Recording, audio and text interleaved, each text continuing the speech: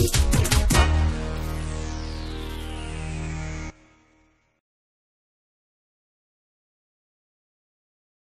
very warm welcome to all of you for this panel.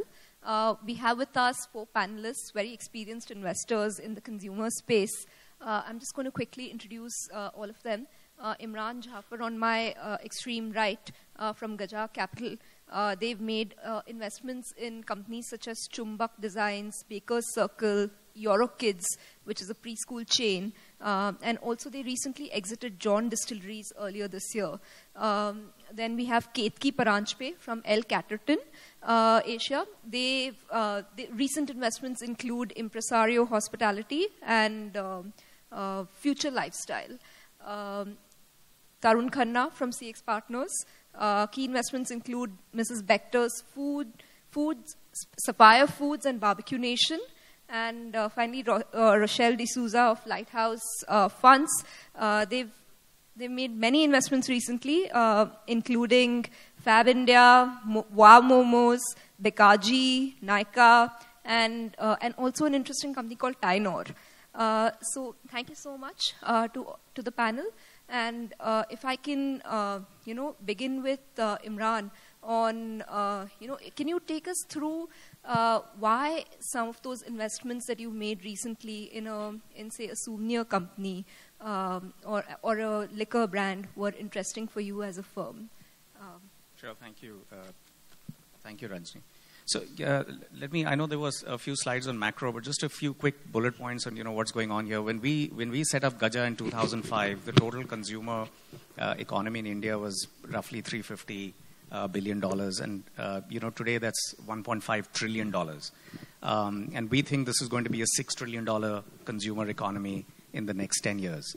Now these numbers are eye-popping, but what is very interesting is the incremental consumer spend between now and the next 10 years is going to be $5 trillion.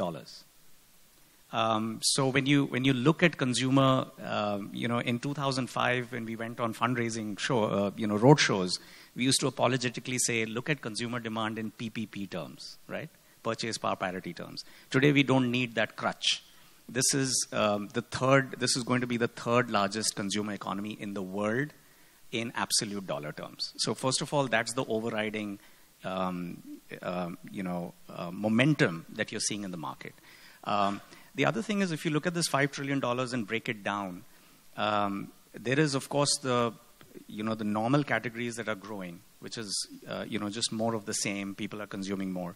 But premiumization and new categories are going to add between $1 and $1.5 trillion of new annual spend over the next 10 years. So if you're an entrepreneur looking at disrupting a market, creating new categories, innovating through new channels, etc., you have a massive 1.5, it's almost as big as it is today, of incremental spend coming your way in the next 10 years.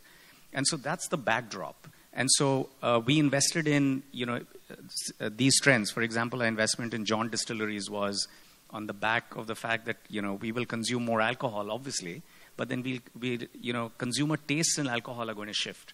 So in John Distilleries, which we recently exited through Sazerac, which is a US-based company, I think the breakout value creator there was a single malt from India called Paul John, which we sell in 30 countries. And so this is very unique in the Indian context. You've heard of Japanese single malts taking over the world, but there was a market for world whiskeys, and within that, an Indian single malt that you could take global. Similarly, you'll meet Zorawar Kalra later on, who's the founder of Massive Restaurants. We're taking Farzi Cafe, the restaurant brand, global. So we're opening in London, we're opening in the Middle East. And so we're not just tapping consumer demand in India, but we're also taking these brands, basically bottling what is best of India for global markets. And finally, our investment in Chumbak Designs. I think there the thesis was very simple, that women, I know you mentioned souvenir, we've significantly transformed since that point. Chumbak, as you know, is Hindi for magnet. It started off as a fridge magnets company, but today it's a lifestyle retail brand, and is very unique because it focuses almost entirely on young women. And so this is another example of, the $1.5 trillion of consumer spend, which identifies emerging consumers and creates, innovation and value in specific areas. Thank you, Imran.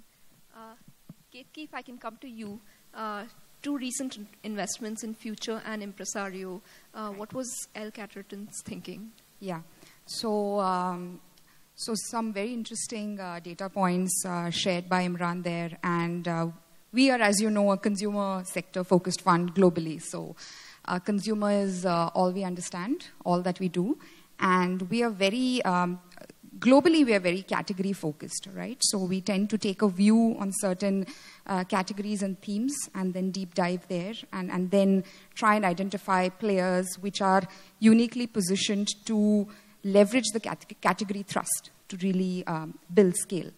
But in India, we have faced an additional complication, right? So I would like to just touch upon the relative complexity of the Indian market. That has also led to this kind of a dichotomy as it relates to the so-called heroes and those who have sort of languished, right? And that's for the following reasons, right? The market is fairly heterogeneous as it relates to consumers, right? So I often joke about you could be living in the same building, but your consumption habits could be very different from your immediate neighbors, which is very unlike what you'll see in China or in the US. And even if I was to draw parallels of China circa 2007, when they were a GDP sort of $2,000 economy, roughly where we are today. I like to use this anecdote, given that we have sort of early association with LVMH Group. Louis Vuitton had about 30 stores in China circa 2007. Currently in India, we are just pushing 4, right? So it's an interesting anecdotal evidence of the fact that just rising incomes doesn't necessarily translate to high scale, particularly in certain categories, just given the behavioral nuances and the preferences of the Indian consumer. So what we have discovered along the way is the challenge around creating businesses that truly disrupt. And disrupt is a much abused term, but the way we interpret it is trying to do something which is uniquely serving your consumer as it relates to product, as it relates to distribution and technology. And what we've seen is across any category, the people who have succeeded or the companies that have actually thrived have been the ones who have been able to do that well. Whether it was Fab India, we've been early sort of partners with Fab India, and now Rochelle and team are there in the business, and we're very proud of what that company has achieved. But before they came along, there was no one really serving ethnic Indian wear to an urban consumer in the way and fashion they were. Similarly, what Manyavar has done in the men's ethnic wear category, or what Go Colors is trying to do in the sort of bottom wear category, right? All of these categories are A, they are non-existent elsewhere in the world. B, they were sort of even non-existent from an Indian standpoint if one was to look at the organized sector penetration for some of these categories. But we've seen companies truly evolve and deliver growth in terms of scale and all the positive economics that come with it, just by being very close to what the consumer needs from them, right? So I can enumerate several examples. Riaz and Impresario are trying to do, again, something very interesting with social, which again is a unique pub, restaurant, casual dining, team co-working space format, right, which sort of shifts based on time of day and day of the week. So we're trying to identify some of these really unique players within categories that have a natural thrust and try and partner with them in some way. Thank you. Ketki. Very interesting points. Tarun, you've invested a lot in food from CX. Can you talk us through how you view that category and what your thoughts are?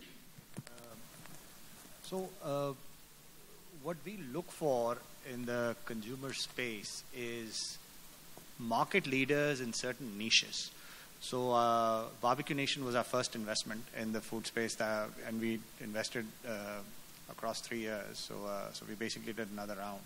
So the first time we invested in them was 2013, but we met them as early as December of 2011. At that point in time, they had close to about 25, 26 stores. They had 19 stores. By the time we invested, they went up to 26. And each one of their stores was doing close to 2.5, 3 table turns a day, which made their store payback less than 2 years. Return on capital of 35-40%. Very lucrative. And this is 2011-12. That time the business was only about 180 crores in revenue, but 180 crores in revenue in those days probably is like 700-800 crores today. So it made it a market leader in a particular niche. The niche that they were targeting was a value customer. At that time, it was about 520 rupees, all you can eat, as much as you want to eat or whatever. So that market didn't, that customer was looking for that particular product. It didn't exist. And that's where the explosive growth came. So they are close to about 127, 128 stores now. They open a store every 2 weeks. By the end of the year, hopefully there'll be 150 stores. They've maintained the same store level economics. The stores that they opened 2 years ago still have a payback of about 2.5 years. So scalability, and I think that's one of the biggest challenges that restaurants are facing. And if you're a consumer investor in India, you will end up investing in restaurants. It's a big category. Like Imran mentioned, the explosive incremental consumer spend, which currently is about $500-600 per capita, will go to about $1,000. It's going to go 2x in 3 years. And a large part of what you spend beyond your basic needs is going to be on eating out, entertainment, etc. So if you're a consumer investor in India, you have to look at restaurants.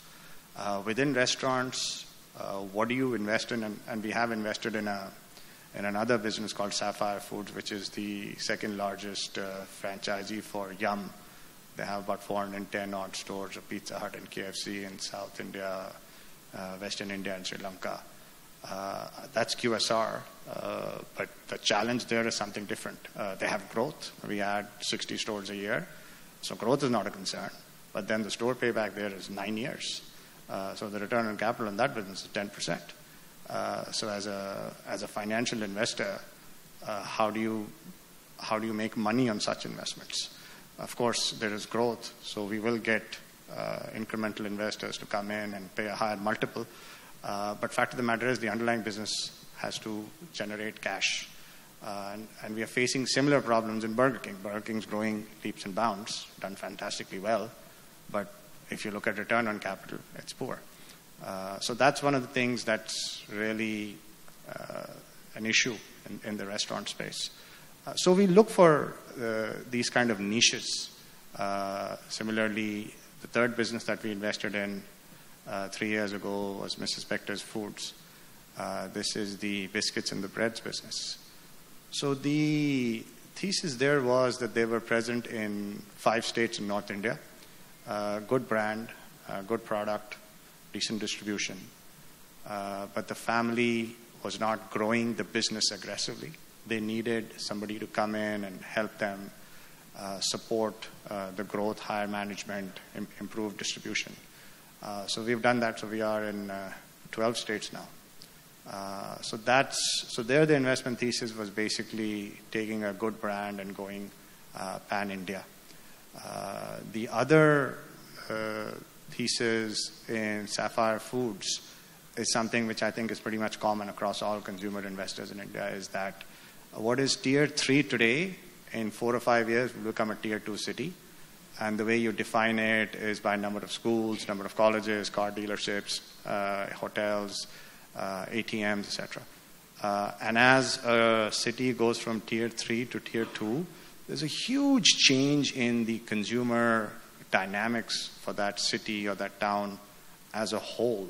There is a public market investor called Anand Akash Prakash, who runs Amansa Capital in Singapore. He wrote an article about this in Monday's Business Standard about the 3 categories of households that we have in India and how the bottommost category actually has tripled in the last 10 years.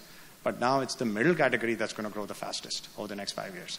So he mentioned that if you look at two-wheelers, they've grown at an average of like 23-24% in the last 20 years. But now that growth's going to slow down, and it's the four-wheelers that are going to grow. So there's a shift in consumption pattern. But don't get me wrong, India is and always will be a value-oriented market. There is no brand loyalty. Today, if a competitor comes up and opens a store next to Barbecue Nation and sells the same product for 10% lower, we will lose our footfalls to that competitor. There is no brand loyalty. People basically value you at the margin. So as a consumer business owner, it's basically a daily, it's a day-to-day business. You have to know what you're selling. You have to know who your customer is. You have to know who your product is, because disruption is just around the corner. So we are facing a lot of competition from Swiggy. We have 2 restaurant businesses. Barbecue Nation, even though the concept is very different, they are facing competition. Swiggy, so for Pizza Hut and KFC, it's a direct threat, because the same product that you're selling in your store is 20% cheaper if you buy on Swiggy. And Swiggy's got money to burn, right? They've just raised $1 billion. Their stated objective is to burn $2 million a day. We're just trying to make $2 million a year. So it's a tough market. Hi, good morning. We call ourselves the Roti Kapda Makan investors, because that is the basic need of the Indian consumer, and we're very excited to cater to brands which are catering to this need. Just sort of adding to what Imran had said in our fundraise presentations, very similar, but a metric that we've been big fans of is, since 2001 to say 15, in the middle class, we've added an entire population of the United States in 15 years, right? So there is that really big chunk of the middle income population that is sitting there, waiting to open their wallets and spend. So when we look at investments, we try to see how the brands are straddling across these consumption needs. And what we've also thrown into that pack now, after Roti Kapda Makan, is health and wealth. So I'll talk to you about some of the investments that we've done that sort of cater to this bucket. So within food, we backed a business called Bikaji Foods way back in 2013. And I remember when I was walking the markets in Rajasthan and Bihar, consumers used to go to a kirana dukan and theli mein bhujia leke jate the, right? And that has sort of shifted to a branded bhujia packet. You go to a Marwari house, you have poha, you want to put bhujia on top of it, right? So everything is sort of organized. So the theme that we played there was, in the ethnic snacks, people going to kirana dukans now want to buy a branded bhujia or a namkeen packet versus taking it in a theli. So that was one of the themes that we looked at. If you look at kapda, we realized that the Indian consumer, after eating well, also wants to look good. It's cliched, but they want to look good. So we invested in a business which is called Nykaa. And we don't see it more as a technology play. We see it as a personal care play. And it is fabulous when we look at data. Cities like Aligarh, Chandigarh, Ludhiana, these are the top consuming cities. And why? Because see, earlier, if you remember, you would tell your uncle or your chacha when they were going to London, get me a Bobby Brown or a Mac or whatever, because those stores were not available. Today, Nykaa is making those brands available to the Indian consumer. And we saw this trend because we were investors in Kama Ayurveda way back in 2014. And in a jiffy, e-commerce became a significant portion of our sales, although we have a very strong retail footprint as well. So there were 2 things happening. One was digital disruption in the way the channel was developing for personal care. We used to earlier think, no, I will only go to a store and try a lipstick color and then I would buy it. But increasingly we were seeing women are far more comfortable experimenting with stuff online. So we saw the digital disruption there, and obviously everyone wants to look better, so these brands were straddling.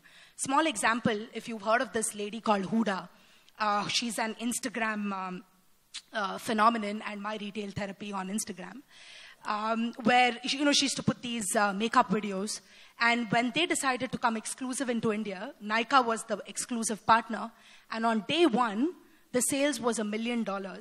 With absolutely no marketing, no ATL, no BTL, nothing, right? So I'm just saying the consuming power is huge, right? Coming to, Makan, we invested in a business called Sarah Sanitary Ware. And the big push there was, look, everyone's going to build houses and you will need toilets. And the toilet penetration in India was very poor. So we sort of looked at it differently. We've invested in a laminates business, all to do with how we could not invest in real estate. but with housing consumption, you want to live in better houses, so you would invest in building materials as well. So I guess our overall theme has sort of been consumption, but we are now looking for pockets within each of the spaces, niches, as Tarun mentioned. Say, for instance, within food, now, ethnic namkeen has become a huge category, but then you have categories which are taking on shelves today in the retail space. For instance, idli batter. I think ID Fresh has done a phenomenal job with creating that category. Wingreens with their dips, so on and so forth, which were not categories present earlier. You would go to a US shelf or a China shelf. This has been there for ages, right? So these are some of the categories which are growing. They have different set of challenges, and I think we are privy to what we can do to work with those challenges. But these are some of the niches, right? Within lifestyle, to Imran's point on chumbak. And now women want to look far more better and interesting products they don't mind spending. So I think one is obviously consumption within the main categories and then niches within them. Thank you so much. All of you have touched on various points, very interesting points as well. If we can now delve into some of those, points that you mentioned. The chief concern for most companies after they've decided that this is the idea that they're going to work on is how to build scale. So I wanted to, get some thoughts from all of you on how do you build scale? And, specifically on how do you help companies, say, expand geographically on various, in various territories? Imran, if I can invite you to make comments. Thank you, Ranjini. So, my second job was in a pharmaceutical company. When you bring pharmaceutical drugs to the market, there is a concept of lab scale and factory scale, right? And there's a science to it, because what works in the lab doesn't work at large scales in the factory. You have a similar problem in consumer. So we see a plethora of companies that are, let's say, sub $10 million in revenue, which at some point will just plateau and don't get to 100 million, leave $1 billion, right? And so I think the skill, so first of all, what we think we do well is to identify those $10, $20 million companies and get them firmly on a path to $1 billion. We don't stay till $1 billion, we exit along the way. Right. But that's what we do, and I just wanted to, so first of all, I resonate with that. So what do we look for, and what do we do with these companies? So the starting point for us is validated unit economics. And I know that this is almost a cliche, but 6 out of 10 proposals that we see have just broken unit economics. And it doesn't take a lot of work to figure out that these will just never scale, because your revenues can get to $1 billion by throwing a lot of capital, but you're never going to really make money or create value. And so what do we mean by unit economics? In categories that apparel, it's 65% gross margin, in other categories. So the range is anywhere from 35% to 65% in the way that we understand gross margin, because I know that when you speak about e-commerce, you have almost 3 or 4 flavors of margins. You have gross margin, you have contribution 1, contribution 2, contribution 3, and it's difficult to figure out what they mean. But what we mean by gross margin is all direct costs out, whether it's performance marketing, call it whatever, right? So first of all, validated unit economics. Second is some evidence that the brand has created a cult beyond its, early adopters. And that's also, easy to do through surveys and so on. In some cases, like retail, for example, that could mean, have you successfully expanded beyond the first city, right? For other brands that have national appeal, Nykaa, for example, which has national appeal, it's not restricted to any geography. Is there evidence that you have repeat purchase of a certain type? Is there cohort level increases, which I know is true about Nykaa, so very, very, congratulations on that one. And so when you start seeing these unit economics showing up, you know that you've gone beyond the initial early adopter cohort and you're ready to scale. And therefore, what investors like us do is we take execution risk. So once you have a product with validated unit economics, and you have a channel that has gone beyond its first cohort, then capital can, really work. And to Tarun's example of Barbecue Nation, once you have, a model that gives you those kind of ROCEs and paybacks, then it's just a function of multiplying the number of stores, and doing it intelligently. Ketki, if I can ask you, you actually invested in companies that are fairly scaled up. So from there, how do you, look at taking them to the next level? And also some of your, if you can kind of add on to what Imran has said about scale in general. Sure.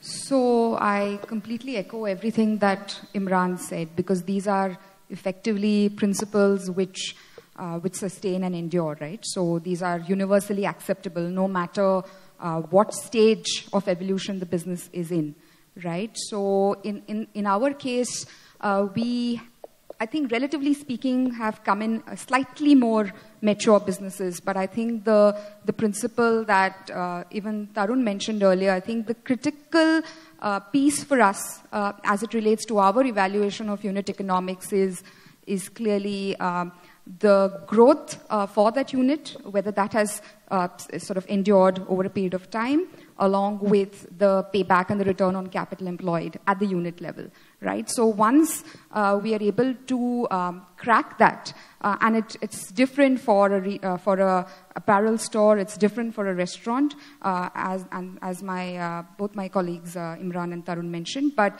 it's still it's relevant, because that is essentially where your capital allocation decisions will go. So that is one natural metric that remains relevant. The other important aspect is scale is very different for different businesses, right? Because it has a lot to do with the product resonance for the specific audience that you're catering to. One interesting thumb rule that I like to use when I speak of whether the product has resonance is it should evoke some kind of a reaction and some kind of chatter amongst the audience. And the chatter could be positive, could be negative, but it should not be where people are like, yeah, it's there, but doesn't really make a difference. So when you have some kind of conversation going, that is when things start getting interesting, right? Now, even beyond there, scaling across our 5 metros is very different from scaling in the top 8 cities and then going beyond that. But for example, we've had some very interesting experience with Impresario, much similar to what Rochelle mentioned with Nykaa, right? So when we backed Riaz about 18 months ago, he was present only in 3 cities, which is Bombay, Delhi, and Bangalore. And he had phenomenal unit economics, which we thought would be dilutive as most units come along. But he and his team have done a phenomenal job defending it in a fairly competitive market. But we last year, which is early 2018, we opened our store in Chandigarh. And that has just hit the ball out of the park, right? We didn't expect that kind of reaction from a market like Chandigarh. So I think Indian cities are ready. Indians are craving unique concepts. And are, like you said, the way you discover brands is also very different now, right? There's a lot of interesting discovery happening on social media, a lot of talk and buzz being created there. So you almost have instant feedback on brand resonance and whether what you're trying to do is something different and creative. So that is the way we look at it. Coming to your question around scaled up brands, I think the challenge continues. So Brand Factory, which is quite established, but is continuing to grow at a very high clip. They're adding about 40 stores every year. And there again, the challenge is now going into deeper penetration with lower tier cities and identifying the micro markets there where there is aspiration to consume brands but add a value, right? So the thesis plays out. I think our job is really to sort of play the role of a strategist, zoom out, draw the entrepreneur to the big picture opportunity, and I think very important to help him prioritize and focus on what is essential. I think entrepreneurs are very intelligent, very smart. They have a visceral sense of what works, which no private equity fund can adopt in a formulaic manner, and that is really where they spike. But what we can do is just put it in a more analytical framework and help them focus on what's priority, and that's all we do. Thank you, Kiki. Tarun, I wanted to ask you about platforms. Is that a good way for companies to build scale in evolving categories? We actually have a platform investment in the consumer space. So Sapphire Foods, so before we actually bought it, and it's a full buyout between us, Samara and Goldman. So we bought it in 2016. So before we actually bought it, it was 7 different franchisees. And we went to Yum and we said, we want to help you consolidate. So we actually went out and bought all 7 of them and put it together. But so that was, you can call it a platform, but it was a premeditated platform, as in you knew that you were going to buy these. The other way to do it is what the classical definition is maybe to acquire a brand and then buy maybe complementary businesses around that brand. Now, if you were to buy a B2B business or a healthcare business or even a financial services business, most of it is back-ended. A consumer business, so for example, Massive has done it. So they have 4 or 5 different brands. To some extent, Anjan Chatterjee did it. We tried to do it in Barbecue Nation as well. So we bought Johnny Rockets 2 years ago. They had 5 stores. We added another 3 stores. It didn't work out. Because culturally, Barbecue Nation is known for all-you-can-eat food. Johnny Rockets was a la carte, didn't really work out, so we had to shut that down. But if you were to grow, if you were to do a platform, it has to be something which your back end is used to managing. So I'll give you an example. We have, so till about 3 years ago, our 80-odd stores that we had in Barbecue Nation were predominantly in 9 or 10 cities. Today we have 120 stores. They're in 56 cities. So incrementally we've gone to the tier 2, tier 3 city. And the challenge there is, so we had a central kitchen. As a matter of fact, in Bangalore we had 3 central kitchens because we have like 14 stores there. So how can you set up a central kitchen for 1 store in Guwahati? You can't. So the back end had to be managed. And that's really the biggest scalability problem when it comes to growth in restaurants. Beyond a point, you have to go to the 30th, 40th, 50th, 60th city and town in India to grow. And when you go there, how do you manage logistics? So we have, in the last 18 months in Barbecue Nation, hired dietitians and food technologists to actually help us backward integrate our entire supply chain. So the chicken comes pre-marinated from the vendor in cold storage to the Guwahati store. It comes from Venky's. Similarly for prawns, similarly for fish. Right? So the dry rations are a lot easier. But that's a key challenge. How many people can actually afford it? Our food cost has gone up by 2.5% because of that. And in a tier 2, tier 3 city, you can't price it. So those are some of the challenges that you will face when you try to put together smaller brands. But maybe not in the restaurant space, but you can probably do it in the apparel space because that's a market that is growing, especially in the women's apparel side. I think the men's apparel is pretty much done. But on the women's apparel, on the ethnic side, there is a lot of room to play. Rochelle, I wanted some thoughts from you on how you're, scaling Tainor and Wow Momos, some of these brands, and what your scaling plans are. So, while I'll take some of the examples that we've invested in, but the broad concept is that we've backed companies anywhere in revenue sizes from, say, maybe about 50 odd crores to as much as 2,000 odd crores, right? So that's the typical sort of revenue size. And as Ketki mentioned, I think scale is a question that happens at every stage of a company. But the broad principles that we sort of try and follow, because I think the promoter's vision is spectacular, right? And he or she has the right to dream in any angle possible because they're so passionate about it. And the role that we typically play is, okay, we have all these various ideas. How do we boil that down into simple concepts so that they are achievable and attainable? Because everything is nice to be done, but what do we do on priority? I absolutely echo what you said. So there, we typically look at 3 ways of doing it. It boils down to that, which is either you look at product expansion, or you look at market expansion, or you look at category expansion. So I'll talk to you about some of the businesses and where we've had the idea of scale. So for instance, product. We've invested in a business called Wow Momo, again, which is in the QSR space. Momos as a concept, how much can you scale momos, right? But, when we invested, this business had about under 100 stores. In a matter of 2 years, we are at about 280 stores. Right? Now, how are you able to do this and do it at a scale of very good profitability at corporate level, not at store level, but corporate level, where you have double-digit EBITDA margins. Now, you're only able to do that when you have your backend and your supply chain absolutely sorted out. So it's a cookie-cutter model. It's a unitized model, central kitchen. You have your wastages and your costs under in. All you need to do is replicate that in every city. Right? So that's what we've done with Wow Momo. So now what we are doing is we are trying to now get into a different product segment, which is Wow China.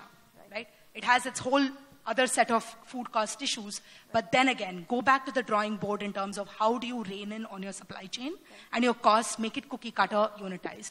So there we've addressed product expansion and we've addressed market expansion. Now, say another business, for instance, Bikaji Foods, right? When we invested, this was predominantly a single state play, predominantly. Today, we are leaders in 3 states and we have penetration in 9 states, right? From a business of 300 crores to 900 crores in practically 4 years. Now, how we were able to do this is because we looked at channel distribution and how is it that we can take every state and look at traditional distribution and, plug in the holes there. So scale there comes from market expansion. And sometimes, we tend to get obsessed with, nahi, humko pan-India brands mein hi invest karna hai. Sometimes it's good to be regional. And many of the business models, by virtue of it, have to be regional. For instance, spice brands or dairy brands, so on and so forth. You cannot become pan-India for the very nature of the business. So I guess there you have to look at regional expansion. In terms of category, I think this is something that Fab India has done phenomenally well. We used to be largely ethnic apparel, and Ketki will know this. We've gotten into personal care and organic food. We have Organic India as a business. So I guess there we've taken the Fab India umbrella and sort of scaled it to these various other lifestyle brands. So today, Fab India no longer talks about kurta pajama, but it is more a lifestyle, right? Fab India. Anyone who is a true consumer will echo with it. So I guess every company, and I've spoken of companies at different scales and sizes. So I guess you'll have to look at it from a different strategy standpoint. Yeah. We are actually quite short of time, and I had a lengthier list actually. But, I think at the core of every company is the founder. And one of the things I wanted to ask you all, especially in a consumer company, which is, a place fairly in an unorganized market. They're cash rich. They don't really need money. What are the concerns that founders, come to you with? What is it that they ask? What are the questions they ask you? If you can kind of give us a sense on that. Rochelle, I know you have a lot to say on that. Okay, so we typically invest in brands and businesses which are not in largely the metro cities. We have a business in Saharanpur. We have 3 businesses in Chandigarh. Chandigarh is developed. But, Bikaner, so on and so forth, right? So I think largely the questions that I get from promoters 5 years back was, what is private equity? I mean, what do you guys do? I mean, how is it different from bank debt? It's far more simpler, right? Today, I think the questions are far more evolved. But I think a large apprehension that family-driven businesses have, which we typically sort of cater to, is a fine line between interference and involvement. And I think that's a fine line that we as investors have to straddle. At times, it requires interference, but with some amount of input where they can appreciate it. So the way we've done, or we've sort of tried to allay that apprehension, is that we build relationships with these entrepreneurs several years even before making the investment. Right? We know these businesses for a minimum of 2 to maybe 7 years before we've invested. So it takes a long time to sort of invest in these businesses. And overall, I think it's about telling them that, look, we have this thing called good partners at good times, but better partners at the bad times. We've gone through our fair share of trouble where businesses have not always grown or the industry hasn't sort of been the best friend. But how do you sort of get back to the drawing board and sort of understand what their pain points are and help them? Today, how promoters view us is an extended bandwidth of their team. And I think that's it's a very fantastic situation to be in, because whether you have, say, they have hiring needs, they would look to you to say, okay, Rochelle, can you get me a CXO? Earlier, it used to not be that way. You had to push someone to give maybe 50 lakhs of salary. Arey boss, you know, the highest salary is only 20 lakhs. What is this 50 lakhs, right? Now we don't have those conversations. They themselves say, can you help us build this? You know, can you help us with marketing? Can you help us with the ERP system? So I think the conversations are far more evolved now. And I think it's a very interesting space to be in. Tarun, what are your thoughts? I think now the promoter is a lot more evolved, a lot more mature, understands what he wants to do with the business, understands what the advantages and disadvantages are of private equity. But one of the things that, at least that we've seen, and frequency has only increased in the last 3 or 4 years, is that as these most of the businesses that we look at are family-owned mid-market businesses, largely promoter-driven by his family, someone who's between 40 and 60 years of age. So I've seen a lot of interest where promoters are saying, I want to sell eventually because my kids don't want to do this. So can you help me sell this business, but not now, maybe after 5 years? So take 51%, take 75%, take whatever, 30%. I know how to run my business. And most of the time they do, you know. So you buy a business for $100 million value. He may not be able to take it to 500 million, but the guy built a business that's $100 million in value. So he's a smart guy. Most of the promoters that I deal with are smarter than me. So basically what they're saying is that we know broadly how to run this business, but to take it from X to 4X, that's where I want to sell it. I can't do it myself. Can you help me hire a management team? Can you help me professionalize the systems and processes so that if I go off for a month for vacation, the thing doesn't fall apart? So things like that. So his requirements today are not what they were 10 years ago, that please give me cash and, you know, and come to the board meeting once a quarter and I'll send you MIS every month. That's not what it is. And there are enough in many private equity funds that'll buy businesses. But the idea is you got to get the right set of promoters. And internally for us, the bar is actually a little higher to work in a minority situation, because then the promoter is in control. It's up to him to get you an exit. We are willing to dilute the quality of the promoter that we work with if it's a controlled situation, because then we know that we sell this business strategically. So I think that's where the promoters in India have actually evolved in the last 5 or 6 years. That's good to hear. Kethi, your thoughts? Yeah, I think I echo everything that Tarun and Rochelle highlighted as it relates to what motivates promoters and also the kind of skepticism they have when they view new partners coming in with a shorter duration. We often like to joke that in our business, it's a little bit like sort of a very happy marriage, but with a divorce contract built in, right? Because we are not there for the whole hog. We are there only for a limited period of time, and it's very important to align with the founders towards a shared vision. And this seems a bit cliche, but it's extremely relevant because every founder, obviously they are evolving over time, but they still have some subjectivity around what really drives them. For some, it could be long-term value creation in the business. For some, it could be legacy, the promises that they have made to their employees who've been with them over time. And, so they want to create something that really is path-breaking. So they have all sorts of visions. And it's very important to have empathy, to understand what really drives founders, and to have this partnerial approach where the roles are very clearly defined. in terms of where the two can complement each other and sort of try and win this game, so to speak. So that is somewhere where we spend a lot of time.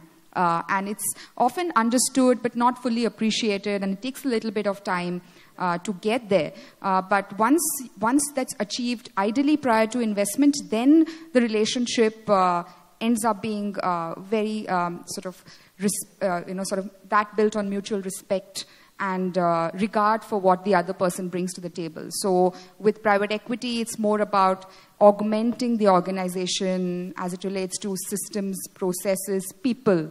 Right, that's what we like to say. And with the entrepreneur, it's the entire animal spirits, energy, vision, creativity. So the two have to be complemented in order to build an organization that wins in the long term. And that's what we try and accomplish with them. Thank you, Kirti. Imran, also if you can address how you address founder apprehensions, Sure. So just a quick context, India is changing at many levels, but Indians' relationship with money has also fundamentally changed. So if you look at, and there are some very good ones from the older generation, but if you see some of the entrepreneurs from the older generation, their relationship with money was tax saving, cash flow, that was the conversation around the dinner table. Today you go to a Bangalore, Delhi, Bombay, you see some of these new age first generation entrepreneurs of the kinds that we back. They are typically VC backed. They understand the language of venture capital. They're extremely demanding of you on the value that you will add. They will, in fact, interview you, the good ones, and they will, in the prenup, since we're talking about prenups, they will, in the prenup, ask you for the value that you're going to add. What are the specific skills you bring to the table? And the relationship with money has gone beyond money, it's wealth. So I think that's a great opportunity for investors like us, and we are certainly leveraging it. How do you self-select the entrepreneurs who have made peace with the fact that they want to create $1 billion, and that the $1 billion wealth creation is far more important than being a promoter on the Iron Throne, right? I think that is, one aspect. But however, to your second question, the good entrepreneurs that we want to back always have apprehensions, because that's the whole process of evaluation. And we've been preparing this for a while. We are high-touch investors. We bring to the lower mid-market what large buyout firms bring to billion-dollar companies, right? And what does that mean? Half of our team have operating backgrounds. So we've got 3 CFOs, we've got 2 CHROs. And so when we're sitting across the table with a founder and we're talking about what it takes to take your brand from lab scale to industrial scale, there is an assertion that everything has got to change. Your corporate team, you have to start focusing on yield. Everything will fundamentally change, but you know what? Here is the package of skills and expertise and people who will work closely with you to help you build that out. And so that's basically the handshake, beyond everything else. Thank you. We'll end it here. Thank you to the panel, and thank you to the audience for listening.